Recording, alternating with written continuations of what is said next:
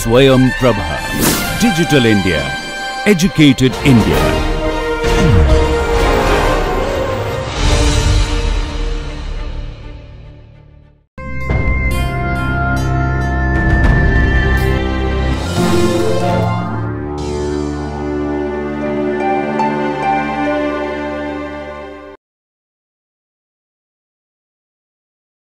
So, that brings us to a particular question, how to find these conjugate points. The moment we are able to find these conjugate points, we are guaranteed that the extremal that we have will be neither a minimum or a maximum. Okay. So, this question now reduces to how to find the conjugate points. Okay. So, that is what we are going to describe next. So, we start with y, our solution y being an extremal or the solution to the Euler-Lagrange equation. So, suppose I have already evaluated the first variation and found that y is my extremal. So, y is a general solution to my Euler-Lagrange equation, right. So, let me write this down, partial f partial y prime minus partial f partial y is equal to 0, right. Okay. Y is a general solution to the Euler-Lagrange for the functional j of y, which is the fixed point functional. Okay. So, then I know that this Euler-Lagrange equation in general is a second order, it is a second order differential equation, right. So, we expect that we are going to get two linearly independent solutions in general. Okay. So, the general solution to my Euler-Lagrange equation is, since this is a second order ODE, the general solution contains two parameters, right. It contains two parameters or my integration constants. The general solution contains two parameters or integration constants, which means that my general solution can be written as follows. So, I have y, which is my general solution to the Euler-Lagrange, is a function, or of course, it is a function of the family of these two parameters C1 and C2, right. So, what have we got? So, what we have is, so which means that, so y is an extremal, or so plugging back y into my f, right, which is the integrand, plugging back my y into f, which is my integrand. Well, that I think that will not be necessary here. So, let me just delete that. So, all I need is this observation. So, note this. So, the result is, so there is lots of arguments which, and students can follow the textbooks that we are following, but the main result is that to find the conjugate points, all we need to do is to look at the solution to the Jacobi accessory equation, and those are found by differentiating this extremal solution with respect to these constants, right. For different constants, we are going to get different family of solutions. All we need to find is the variation of these family with respect to these constants respectively. So, the result is as follows. In order to find the conjugate points, we have to find the solution to the Jacobi accessory equation. We can obtain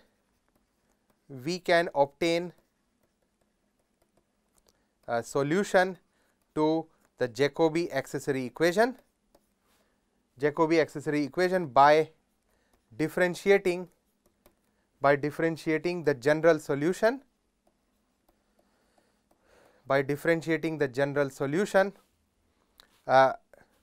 of Euler-Lagrange equation with respect to C1 and C2. by differentiating the general solution of Euler-Lagrange equation with respect to my constant C1 and C2, right, or which means that my general solution U1 of x comma k, right, k will be k will be my other parameters in the function, right. So, or let me just call it as U1 of x. So, my U1 of x is partial y partial C1 and my second solution U2 is partial y partial C2. Students can check that these are indeed the solution to the Jacobi accessory equation, right. So, which means that my general solution from here I get that my general solution to the Jacobi accessory equation is U, which is alpha times U1 plus beta times U2, right. Now, suppose for these solutions to the Jacobi accessory equation there are conjugate points, right. So, we are trying to find the condition for determining the conjugate points, right. So, suppose there are conjugate points, so if kappa, let us say, not equal to x naught is a point which is conjugate, this is a point conjugate to x naught, then there exists certain constants alpha beta which are all constants, both not equal to 0, right, both not equal to 0, such that the solution to the JAE, a Jacobi accessory equation, vanishes at these 2 points, such that U of x naught, which is alpha of U1 of x naught plus beta of U2 at x naught is equal to 0. These points x naught and kappa must be the roots of the solution, and U at kappa, which is alpha U1 kappa plus beta U2 kappa, this is equal to 0, right. Certainly, we have avoided the trivial equality by assuming that these constants are such that not both are 0, right. So, we have a unique solution to this problem, and the unique solution is not the trivial solution, not the 0 solution. So, from here I can see that I can solve this system of equation. So, we can solve for the unknowns alpha and beta, right. We can solve for unknowns alpha and beta, and we can get the following result. The result says that U2 of kappa times U1 at x0 is equal to U2 at x0 times U1 at kappa, and this so that is what we are after. Now, suppose at one of the points, the solution does not vanish, right. So this is my condition that we are after. So let me call this condition. So this is the condition for my existence of conjugate points. Okay. So that this is the condition that we were after. So solving this will give us our conjugate points. Okay. So let us look at this idea with the help of an example. Okay. So let my functional j be, again this is the same example that we are writing, is the same example that we began with in this lecture. So let j be the integral from 0 to L of y prime square minus y square dx, right. And for this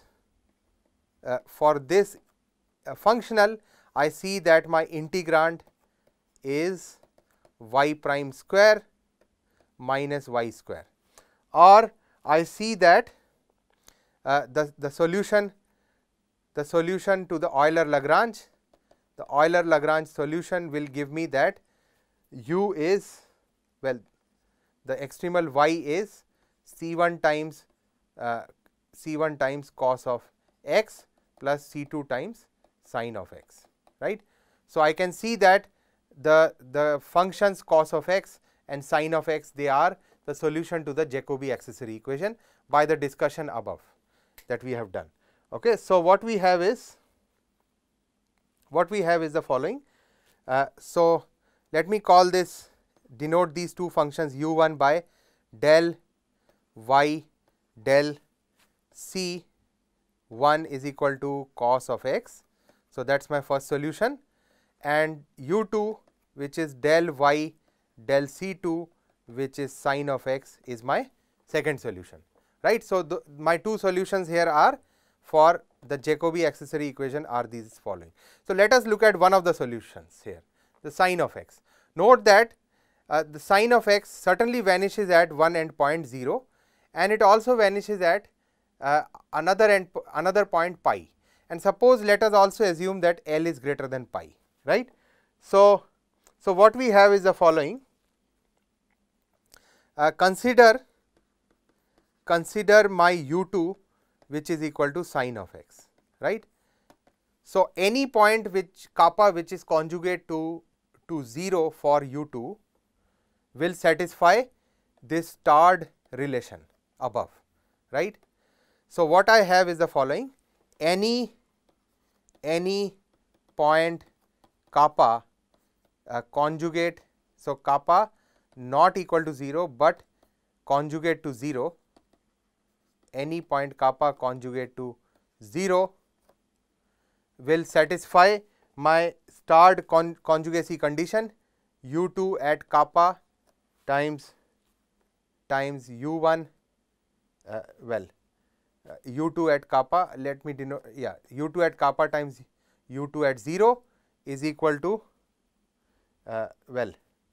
I have two results u1 and u2. So, u2 at kappa times u1 at 0 is u1 at kappa times u2 at 0, right. So, from here I am going to get that this result will tell me that sin kappa, the point conjugate to 0, must satisfy this equation, and the solution to this equation is kappa is equal to plus minus n pi. Now, certainly if my domain is bigger than pi, then it implies that pi is, which is not equal to 0, is a point conjugate to 0. So, the conclusion out of all this discussion is that the extremal that we will get will, so we have found a point conjugate to 0, right, and later on we will see that for the same example, the moment we are able to find non-zero or non-equal conjugate points, we are guaranteed that the extremal that we will get is neither the max nor the min, right. But so that concludes this example. Okay, so let us also look at another example, namely the geodesics on the plane. We know that the extremals are straight line, geodesic on a plane. So, my functional is my arc length functional, square root of 1 plus y prime square dx, my arc length functional, and my general extremal solution, my extremal solution y of x comma c1 comma c2 is c1x plus c2, right. So, my extremal solution is of this form. I know that these are straight lines, and I also, so I can see that the solution to the Jacobi accessory equation here is u1 is x and u2 is a constant, let us say 1. So, again if I use my starred condition from star, let us say kappa not equal to x0 is conjugate to x0. If I use my starred condition, I will see that I quickly satisfy the condition that the conjugacy condition is kappa is equal to x0, right, the start condition, but that is itself a contradiction, because we assumed that kappa is not equal to x0, right. So, which means that no points conjugate to x naught, right, or in other words, further check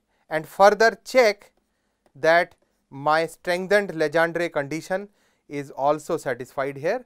So, then it means that the extremal that we get, the straight lines, are a local minima, right, or a weak local minima, which means that y of x comma c1 comma c2, they are weak local minima. Okay, they are weak local minima. Okay, so we can see the power of the second variation now. The moment we are able to find the extremal, we can determine under certain criteria, we can determine whether the extremal we have got is a local minima or not. Okay, so let us look at another example, the case of the catenary. Okay, so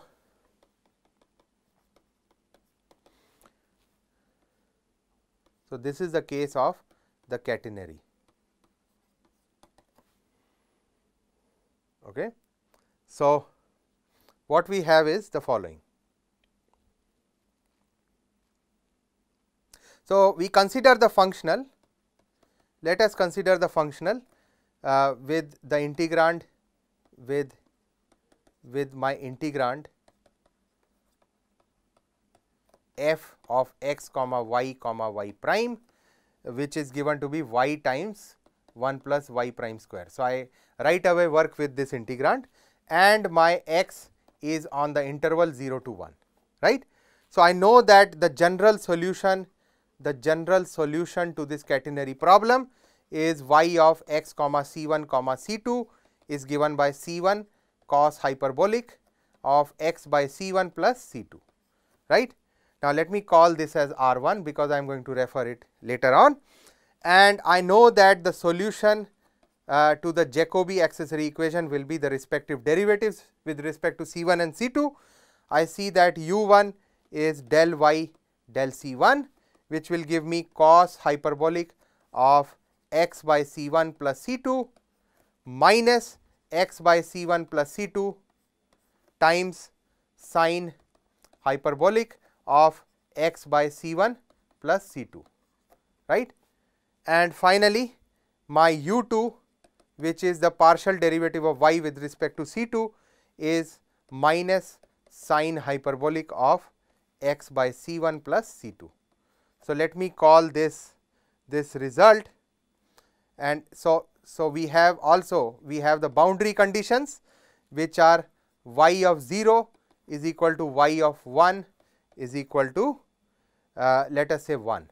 I call these boundary conditions as my R2, and I call these solutions to the Jacobi accessory equation as my R3. Okay. So then we can use the boundary condition to find these constants C1 and C2. So, from my condition R1 and R2, I must have that the constants must satisfy this relation cos hyperbolic C2 is equal to cos hyperbolic of cos hyperbolic C2 plus C2, right, or I can get that cos hyperbolic C2 is equal to minus 2 C2, right. I can directly solve. So, this is my transcendental equation that I solve. I know that there are two solutions to this problem. Let me denote those two solutions. One of the solutions C2 star is given by C2 star equal to minus 0.6, and the other let me denote it by C2 of, well, let me denote it by C2 1, this is minus 0.6, and the other solution I get is minus 2.1, right. That is the solution to this two equations. Now, from we can substitute these values of the constant into our Jacobi accessory equation, and we are going to get, so from my R3 I am going to get my Jacobi accessory equation solution as follows. So, u1 is equal to cos hyperbolic of C2 of 1 minus 2x minus C2 times 1 minus 2x times sine hyperbolic of C2 times 1 minus 2x. And my second solution is minus sine hyperbolic of C2 times 1 minus 2x. Okay. So, then let me just make a substitution of variable. I am going to substitute C2 times 1 minus 2x as my new variable xi. Okay. So, let my xi to be equal to C2 times 1 minus 2x, and then it implies that if I were to find the point conjugate to 0, any point conjugate to 0 will satisfy the following conjugacy condition.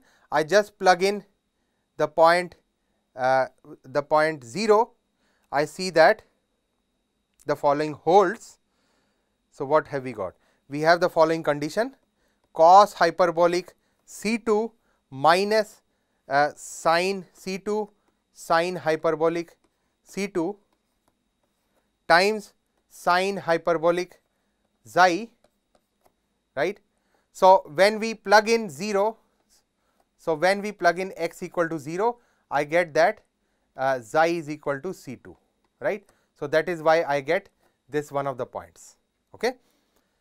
Okay. So, then the condition is this is equal to cos hyperbolic xi minus xi times sine hyperbolic xi, right. This is times sine hyperbolic C2.